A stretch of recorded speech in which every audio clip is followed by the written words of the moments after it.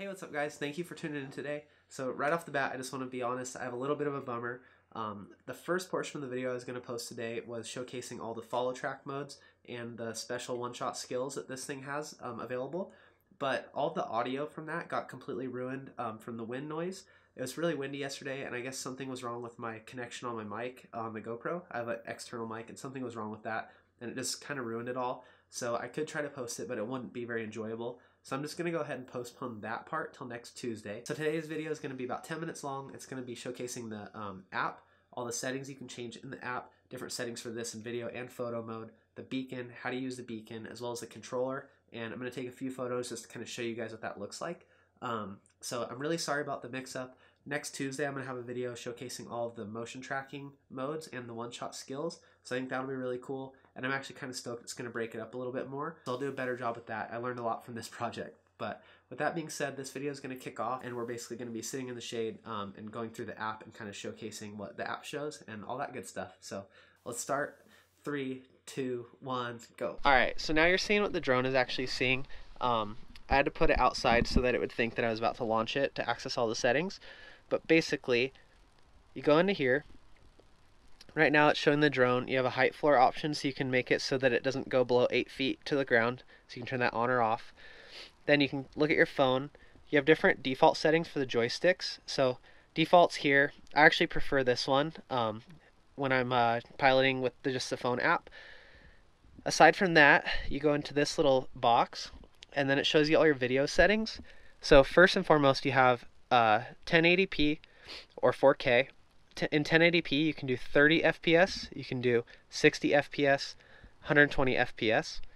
In 4K, you can do 24, 30, 48, and 60. I usually film 4K 60. Then you have HDR on or off. Then recording, you can set it as auto record or manual record with the shutter. So I usually just use auto record. As soon as the drone starts flying, it'll start recording. Then you have your codec setting, so H.2.64, or you can set it in H.2.65. And then as far as these settings, you have your white balance. You can do auto, or you can adjust it. Same with shutter speed, auto, or you can adjust it. And then your ISO, so auto, or you can adjust it. And then you have your exposure compensation right there. So I always just have all those in auto just because it's easy. Then when you go to photo mode here, you have white balance again, shutter speed, ISO, and your comp. You can adjust all those manually. There's a timer here, so you can do intervals, and then you can do HDR on or off, or you can do JPEG or RAW. So those are your options there. All right, and then now we're going to go into this screen, so in the Discover tab. So this is where you have like your getting started, your safety guide, your skills right here, which will kind of open up a web page that shows you all of those things that we shot earlier. Then let's go back to Skydio 2.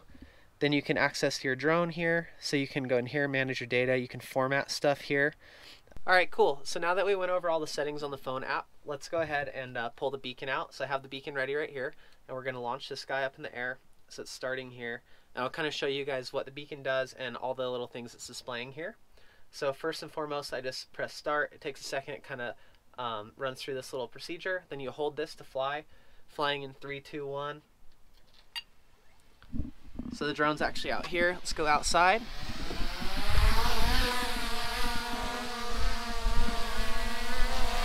All right, cool. So now that I got the beacon out here and the drone's up in the air, I'm going to show you guys what it's displaying.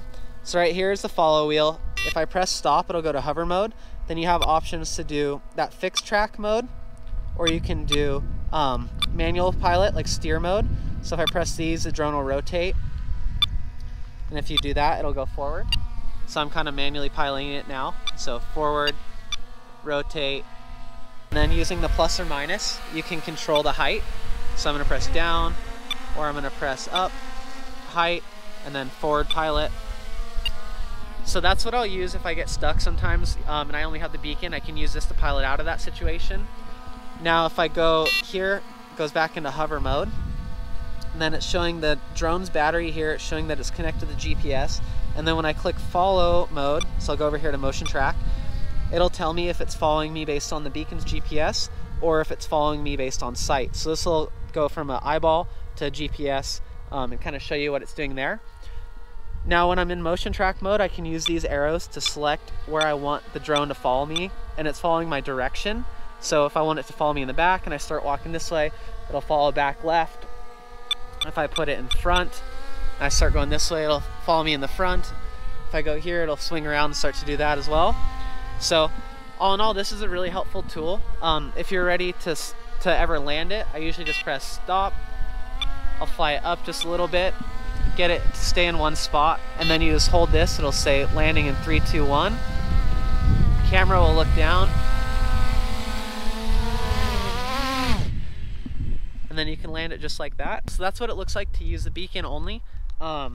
I launched it with the beacon, flew it around a little bit, kind of showed you the settings, and then landed it with the beacon. So that's beacon only. I think if you're going to be doing action sports, the beacon is a must-have. It makes the tracking so much more accurate, and it's really easy to use and just throw in your pocket and pull out and make adjustments. Another thing to note too is that the beacon does have like a loud audible beep. So if it ever does lose sight of you, if the drone kind of gets stuck in an area and doesn't know what it's doing, it'll make a loud beep. You can look down on the beacon, it'll display a message, and it'll show you what you need to do to kind of address the situation. So that's really nice. Other than that, I don't think there's a whole lot to say on the beacon. It works really well, it's really simple, and it's my favorite tool to use with this Skydio 2. Now I'm going to go ahead and pull the controller out. I'm going to show you guys what the controller looks like, what it has as far as functions there, and then we're going to fly straight up into the air and get some cool photos. The sun is still a little bit high, but it's going to set in a minute, so maybe try to get some cool shots and yeah, show you guys what that looks like. Alright, so right here is a controller. I'll kind of just give you guys a quick run through before I do this. So when you open it up, this turns the controller on, then you can put your phone in here.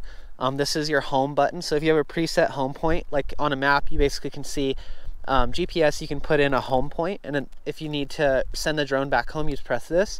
This is your launch or land button, and then close this for a second so you can see better. This is height, up or down, then this is rotate, left, right. This is go forward, back, side to side.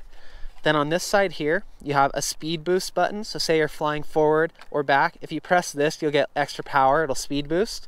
Then right here is your gimbal adjustment. So you can tilt the gimbal up and down. Then right here, this used to be your EV comp, but now I think it's a height control after the latest update. So just up, down.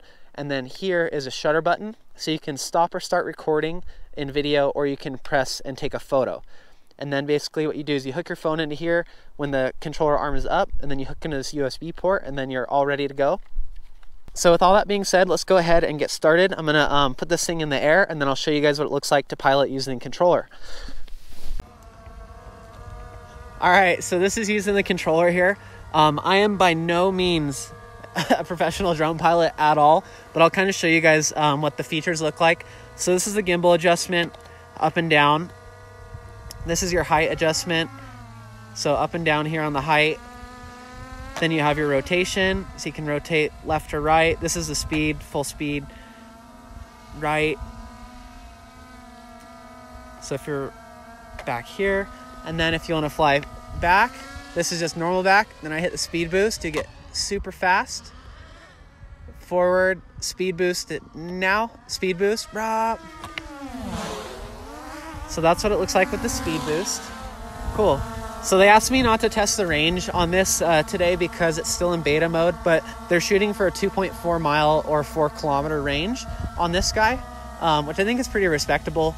And yeah, I'm not gonna be able to test that today, but I'll still be able to kind of get a big overhead shot because I want to show you guys what it looks like to take some photos. So let's go ahead and go straight up. See how high up we can go.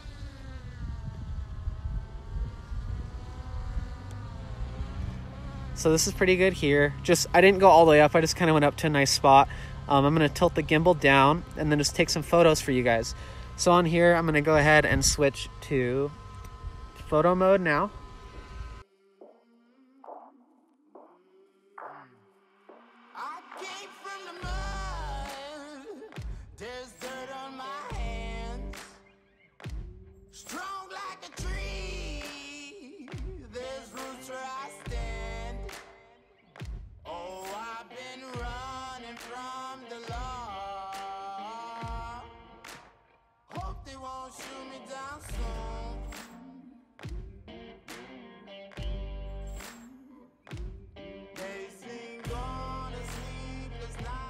All right, cool. So that's a quick little showcase of the controller and what it can do.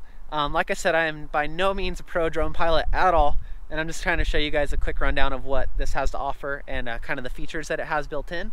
I do think it's going to be a great tool, especially for photography, like being able to fly up and take some nice photos and do stuff like that is going to be really cool, and having the shutter button right here on the controller is pretty awesome, and the ability to adjust the gimbal. So works really well. With all that being said, let's go ahead and grab this guy again. That is pretty much as many of the questions that I could think of to answer on this guy. Tried to show you guys all the settings, show you guys the phone app, all the different features that you have available to you, and kind of everything else that I could think of. But if I did miss something, please let me know. I'm happy to take some criticism, and I'm gonna do my best to answer all these questions because I want you guys to be really comfortable and confident on this drone and what you're getting into. So if you like the video, please let me know. If you could subscribe, that'd be awesome. I really appreciate it, and it's been fun kind of seeing the channel grow a little bit lately, and it's helping me do more of these videos. So that's pretty cool. So if you like these videos, subscribe, and I'll try to do more. Thank you guys for everything. I really appreciate it. Huge thanks to Skydio for sending this out to me. I've had a blast with it and just learning day by day. So yeah, it's pretty awesome. Can't wait to see how it continues to improve with firmware updates. And I can't wait to see what you guys do once you get your hands on it and start getting some awesome shots. Like I said, I'm just a normal dude. I don't know what I'm doing. I'm having fun with it and still getting some cool content. So I couldn't really ask for much more than that. So yeah, thanks again, guys. I really appreciate it. Don't forget to like this video and subscribe if you can. And I will talk to you guys soon. So,